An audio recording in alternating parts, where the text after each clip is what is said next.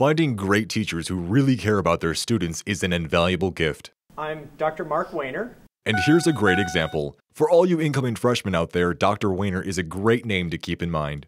And I'm a chemistry professor here at Carroll University. Teaching several chemistry classes, students will have Dr. Waner at many points in their academic careers.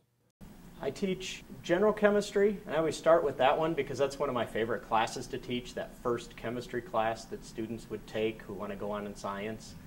I also teach a chemistry and society class occasionally, which is a non-majors class that's part of our core curriculum. Professors at John Carroll can be easily contacted and are very willing to help. Outside of the classroom here, professors do a lot of things. One of the things that I like about being a professor at John Carroll is that the advising of students, the academic advising, is done by professors right from the start, right from freshman year.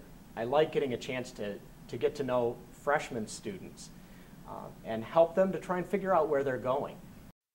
According to Dr. Waner, who graduated from John Carroll in 1991 as a chemistry major, students need to be driven and ready to use their minds.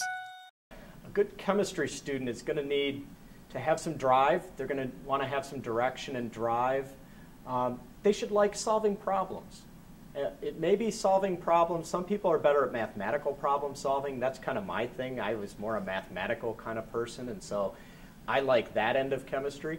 But it could also be other ends of chemistry, things like organic chemistry, inorganic chemistry, maybe a little more conceptual in nature and much more visual, and you could imagine thinking about what molecules look like and how they behave. And so there's some of those things that are problem solving, but they're more conceptual and spatial problem solving. The chemistry department is located in the state-of-the-art Dolan Science Center. One of the things I really enjoy about this building is not just the great facilities for science, but the great facility for people.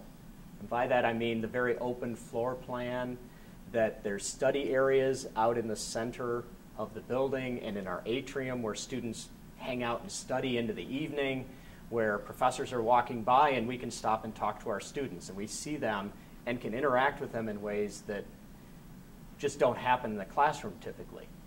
If you happen to be by my office and you see my door open, come on in. If we need to sit down at that point and go through a problem, talk through a concept, talk about future career directions, doing a lot of advising that way, I'm happy to do that. That's one of the things I really like about my job. It's one of the things that made me want to come back to John Carroll.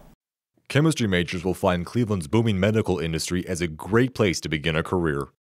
Cleveland is a good place for chemistry students to be. University Hospitals is here, Cleveland Clinic is here, and our students do get opportunities to do internships and so forth, especially at the Cleveland Clinic. We have a lot of our chemistry biology students, especially those more interested in molecular biology, biochemistry areas that get internships there.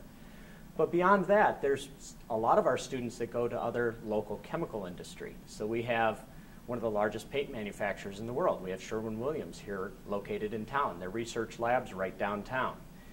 To learn more about the exciting world of chemistry, check us out online at jcu.edu/chemistry.